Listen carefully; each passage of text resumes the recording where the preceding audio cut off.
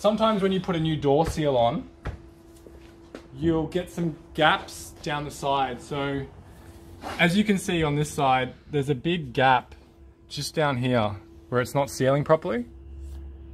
I'll show you how to easily fix that.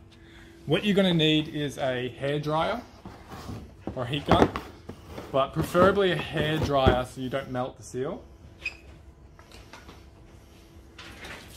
Just going to plug this in quickly. There we go.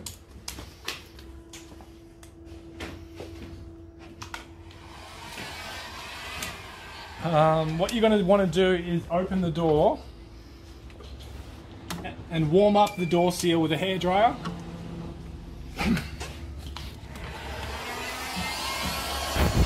I like to lift it back and give it some heat underneath.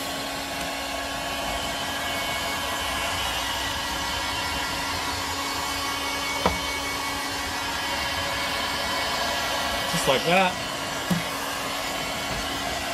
The seal will get nice and soft and pliable.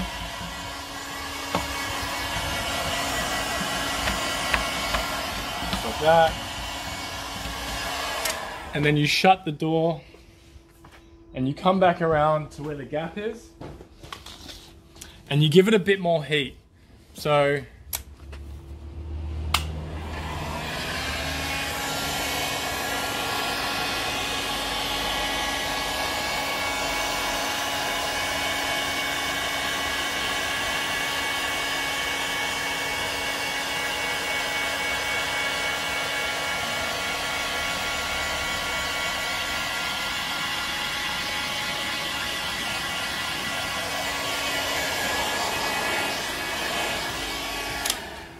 now the door is sealed perfectly. There's no gaps whatsoever. It is absolutely perfect. What you want to do is leave it for 10 minutes until the seal cools down, and then the seal will stay in that shape.